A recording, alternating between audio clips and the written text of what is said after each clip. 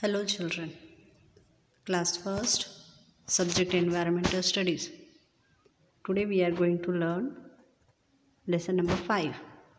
The name of the lesson is I love my family. In this chapter we are going to learn about what is meant by family, about family members and types of families. So let's start. Here you can see some pictures of different types of family. So first question comes, what is meant by family? Family means mother, father and children make a family. Both mother and father together are called parents. Now here you can see different types of family pictures. Some are big family, some are small family, some are large family.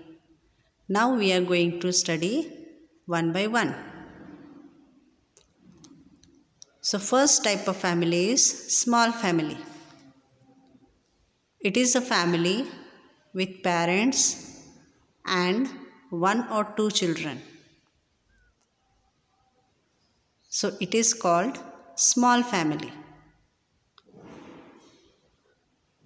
Second number type of family is large family.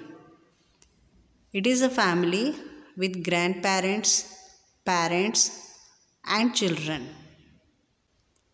Here grandparents means grandmother and grandfather.